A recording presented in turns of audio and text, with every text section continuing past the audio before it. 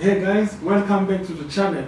Into this particular video, I'll show you how to manufacture the paint thinner.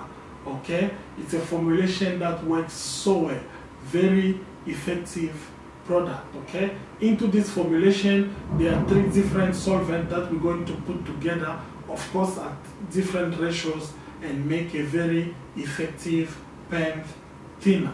Make sure you remain tuned till the end so that you can learn this. If you're stopping by the channel for the first time, make sure that you subscribe. Smash that like button for me.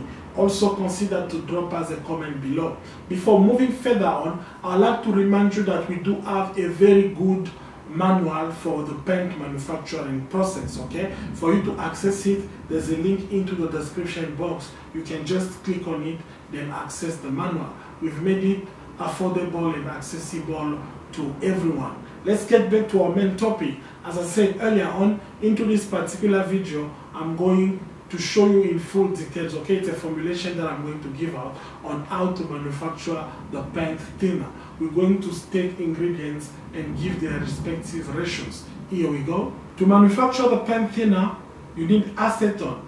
The amount of acetone should be 40% of the total volume.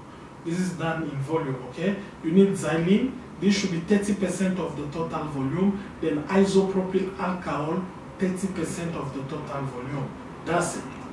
Thank you guys for watching, and make sure to subscribe to the channel. Remember that there is a lot to learn from here. As I said earlier on, for you to access the paint manufacturing guide, there is a link into the description. You just click on it, then you can access it.